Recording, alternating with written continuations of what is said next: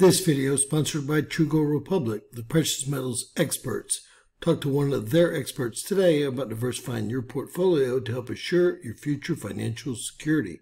Find their contact information in the description below and pinned in our first comment.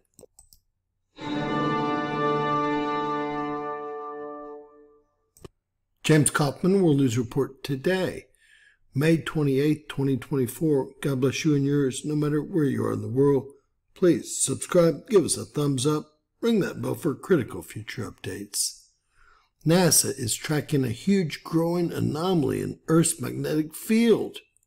NASA is actively monitoring a strange anomaly in Earth's magnetic field that we spoke about before, a giant region of lower magnetic intensity in the skies above the planet, stretching out between South America and Southwest Africa. This fast developing phenomenon, called the South Atlantic Anomaly, has intrigued and concerned scientists for years, and perhaps no more than NASA's researchers.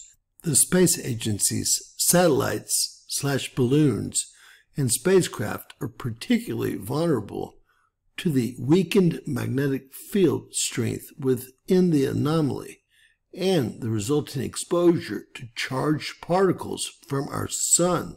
The South Atlantic Anomaly, also known as the SAA, likened by NASA to a dent in Earth's magnetic field or a kind of pothole in space, generally does not affect life on Earth, but the same can't be said for orbital spacecraft, including the International Space Station, which pass directly through the anomaly as they loop around the planet at low Earth orbit altitudes. During these encounters, the reduced magnetic field strength inside the anomaly means technological systems on board satellites can short-circuit and malfunction if they become struck by high-energy protons emanating from the sun.